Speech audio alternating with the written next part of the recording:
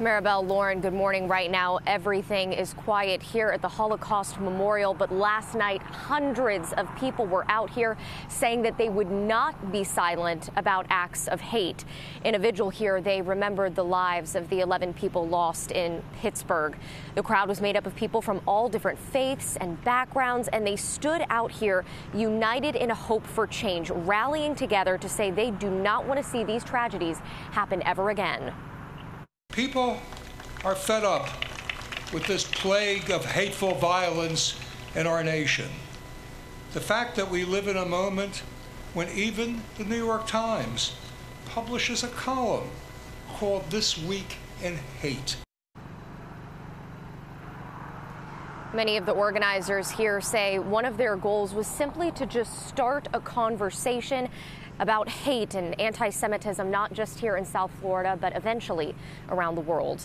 Live in Miami Beach, Carly Barnett, CBS 4 this morning. Carly, Miami Beach with more on the tribute's message. Carly, good morning.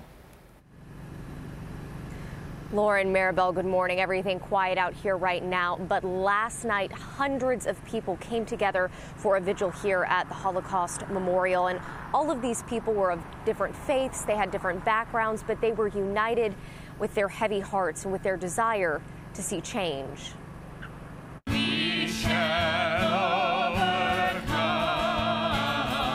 It was so far away yet so close to home, remembering the Pittsburgh 11.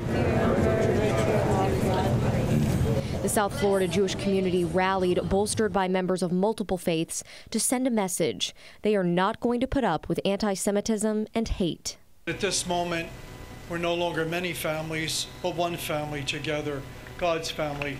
The temper of the times is never far from discourse, says longtime pillar of the local Jewish community, Norman Brayman. People are fed up with this plague of hateful violence in our nation. The fact that we live in a moment when even the New York Times publishes a column called "This Week in Hate." And for this crowd, it's an old story that's way too old. They've seen it before. We suffered crusades, Inquisition, pogroms, and Holocaust. We were shoved into cattle cars, walked into gas chambers, and were ethnically cleansed by extermination and final solutions. It really broke my heart seeing what happened to the synagogue. Organizers of the vigil from early on wanted to send a message both locally and nationally. You never know until you look back in history what the turning point was. And I'm sure that for the Jews in pre-war Europe, they didn't know what was going on, when it was going on, but there was total clarity looking back. And we're not just going to be victims of history. If we see evil, we're going to confront it. The speakers and the organizers of this event say the goal is really to just start up a conversation, start that conversation about anti-Semitism or hate of any kind, and they hope those conversations may eventually make a difference, not just here in South Florida, but all around the world.